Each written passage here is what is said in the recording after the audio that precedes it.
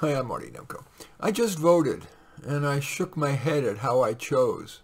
I'd never even heard of, let alone could fairly evaluate candidates, especially for lower offices like judges or members of the myriad local oversight boards.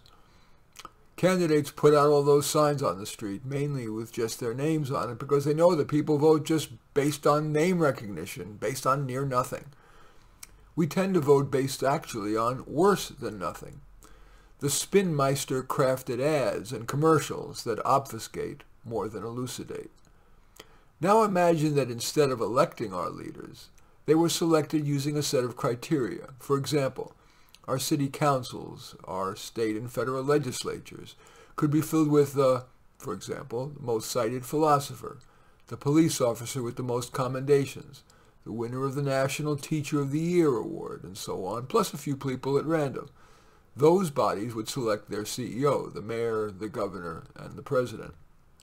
Select, don't elect would take money out of politics and ensure a quality, diverse government, or at least help ensure a quality, diverse government, more so than what we currently have, I believe.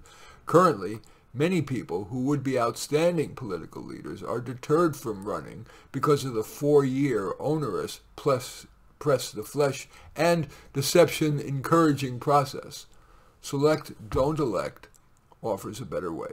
In any event, I do thank you for watching. I welcome your thumbs up and accept your thumbs down. I always look forward to your comments, and especially like if you hit the share button below.